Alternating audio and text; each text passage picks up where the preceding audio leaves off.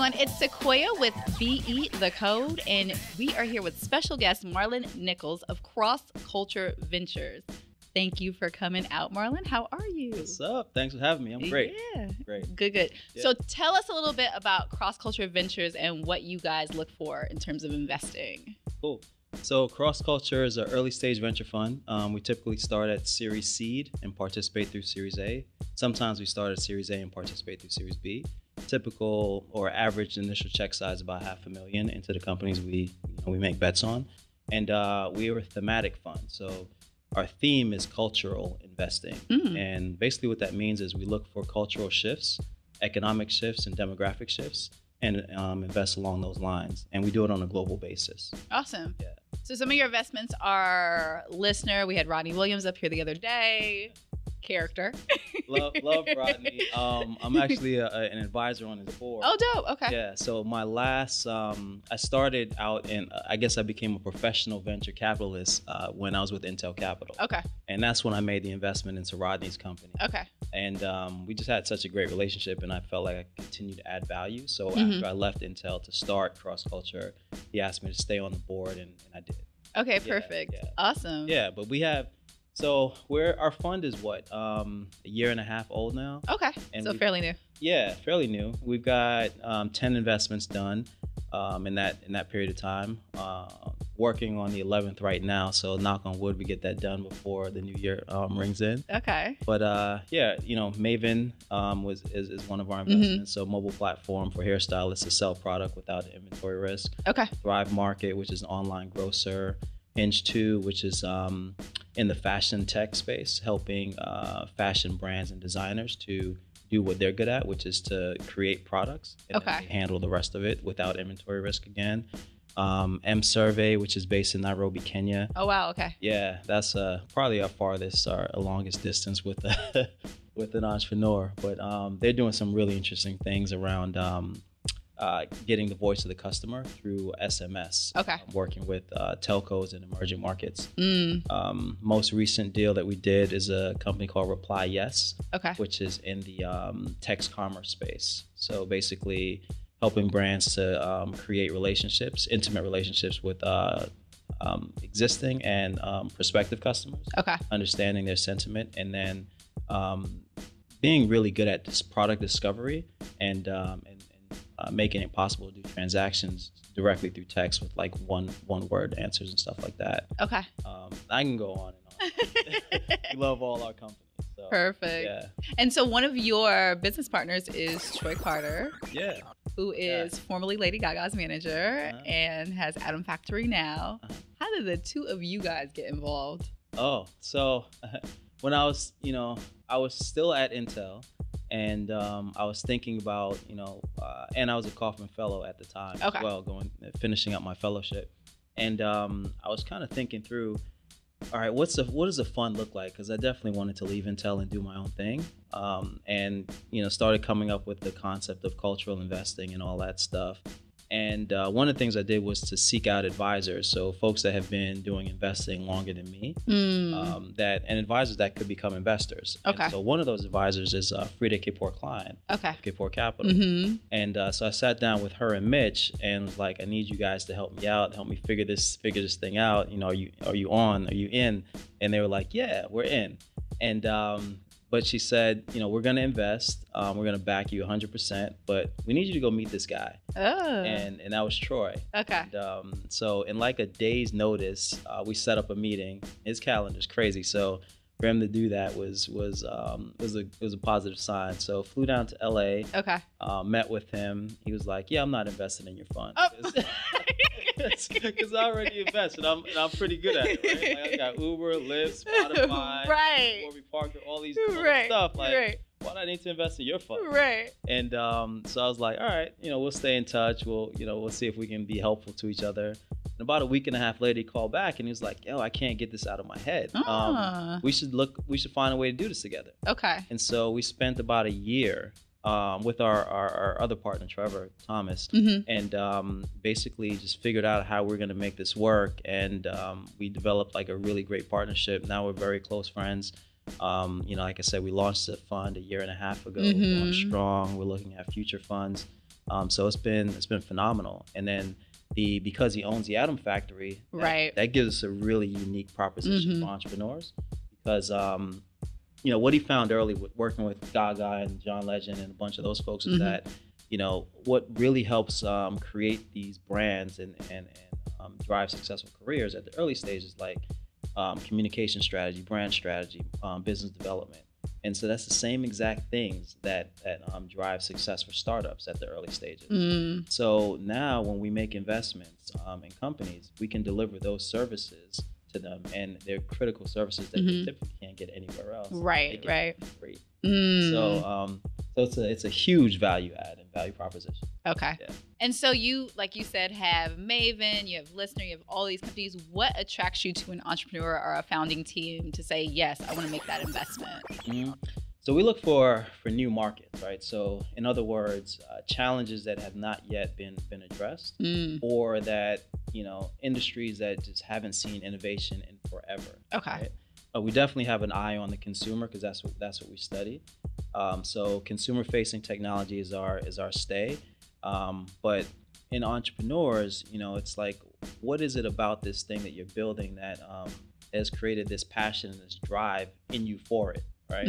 And what is that unique story? And then it's like, because entrepreneurship is really hard. Yes. Right? I mean, it's a roller coaster. Yes. And you got to have a certain tenacity, fortitude, like a certain level of scrappiness, and just like hustle. Are you gonna eat those ramens or not? Right. Make those really hard decisions, like can you fire your best friend that you started this company with? So those are the things that we look for. But in addition to that, what is it about your background, either professionally or personally, that ties you to this thing? What's the unique experience that you have that makes you like uniquely qualified to be the person to create this company and drive it forward? So that's really what we look for. Okay, awesome. At what point did you say, I want to be an investor? I want to go through this Kauffman Fellowship. I want to do investing full time. Yeah. So I was on the path before I became a Kauffman Fellow. Okay. So, my career was, first I started out in enterprise software. It was with an early stage startup company. I think I was like employee number somewhere between 12 and 15. Okay. And then ultimately I helped grow that company, launch it in Europe, and sold it to SAP. And then I said, all right, I want to do something different. Okay. I'm getting bored. I can't do the same product day in and day out. So I tried consulting. So at first I was doing like M&A, post M&A consulting. My main client was a Blackstone group. And then I moved into strategy consulting, and then in media and entertainment. So I worked with like Warner Music and McGraw Hill and a bunch of folks like that. Okay. And then I said, all right, I'm tired of this too. I'm bored. So I'm going back to business school. Okay. Went back to business school, went to Cornell, and really started pursuing venture capital then. I ultimately ran the school's venture fund the time I was there. So, oh, wow. Okay. Yeah. So I managed 7 other fund managers, which are also MBAs, and 61 associates. Wow. All over Cornell's campus. And that led into an opportunity at Intel Capital. And so while I was at Intel Capital, I decided to do the Kauffman Fellowship, because I knew at some point I wanted to start my own fund, and I wanted to build a brand as an investor, and the community and the network in globally from an investor perspective and entrepreneurship perspective. At the Kauffman Fellows program was massive. Okay. So I was like, this is something I have to do. And I was fortunate that they let me in. And then once I got in, I just, leveraged all the resources, built the relationships, and it led to us launching this firm. So, awesome. Okay, we're going to play a game. Uh-oh. 2 truths and a lie. 2 truths and a lie. So you get to tell me 3 facts. 2 of them will be true, 1 will be a lie, but you're not going to tell me which is which, and I'm going to try to guess which one is the lie. Wow. Okay. Ready? Yeah. Okay. So while I lived in the UK, I played semi-pro ball for the 2.5, 3 years that I was there. That's 1. Okay. Let's see. I almost got fired at Intel Capital. I can see that. And let's see, 3, I almost failed out of my MBA program. I'm gonna go with the pro ball is the lie. That was true. Oh, really? Yeah, that was true. Okay, so which one is the lie? The almost getting fired at it. Oh, really? Yeah. Okay, so let's talk about pro ball for a second. Okay. Give me more details behind that.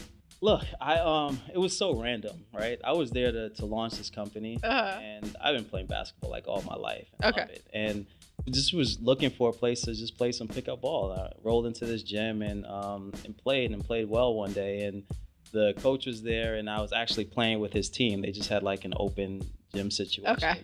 And then just randomly they were like, "Yo, do you think you can do this?" And it worked out because the practices were in the evenings from like 8 to 10 at night. And then the games were on the weekends. Okay. So it gave me a chance to see like England, right? Okay. They would go up and down to different cities over the weekends to play these games, and it didn't interfere with my work. So it was just a random thing that happened, and I had a lot of fun with it. That is so funny. And you said you almost got fired, which was not true. That was not true. Yeah. So what was the other one?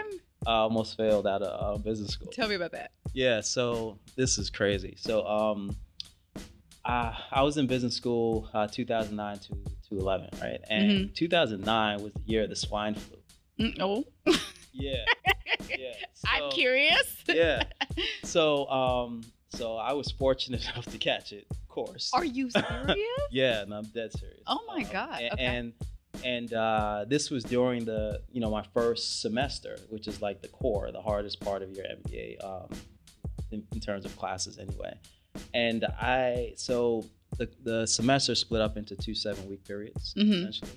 And so for one of those periods, I missed 5 weeks of school. Oh my God. Well, you had swine flu. Were you not quarantined? I was. Did you have a doctor's note? That was the problem. But you still had to take the test. You still had to do whatever. So I think that's a viable excuse though. Like you're dying. True. So yeah, they gave me an opportunity to fix it. Right? Okay. So I ended up I didn't fail the class. It was finance. I didn't fail it. Okay. I actually like squeaked out like a C or whatever, but I think the minimum for a core class is like a B. Okay. So what they said was, all right, look, we understand the situation. It was kind of a bad situation and one that was outside of your control. So you can keep going, but you got to take this class again with a full load on top of a full load. Okay. On top of running the venture fund, on top of blah blah blah. I did a lot while I was in business school. Okay. So I did it again. I got an A. All right. I see you. Yeah. Perfect. So how can people get in contact with you? Best way is Twitter. Okay. So Marlon C. Nichols is Perfect. The best way. Like a lot of people reach out on LinkedIn, but it gets so noisy that I don't even look at the requests anymore. So okay. The best thing is to just let's have a conversation on Twitter, and if it makes sense, we'll talk. Perfect. Well, thank you so much for coming out. We really appreciate you. It's Marlon Nichols of Cross Culture Ventures with Be the Code. Dope. Thanks for having me. No problem.